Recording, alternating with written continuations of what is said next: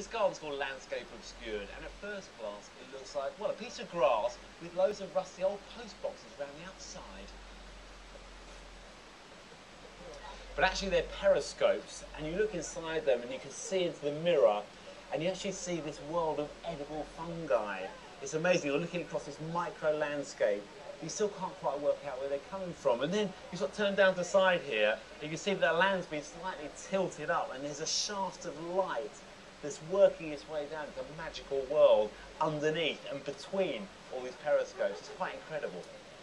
This is everything a conceptual garden should be. At first you don't see it at all, and then it draws you in. It's intriguing, but it's original, it's creative. The judges loved it. They gave it gold and best in show.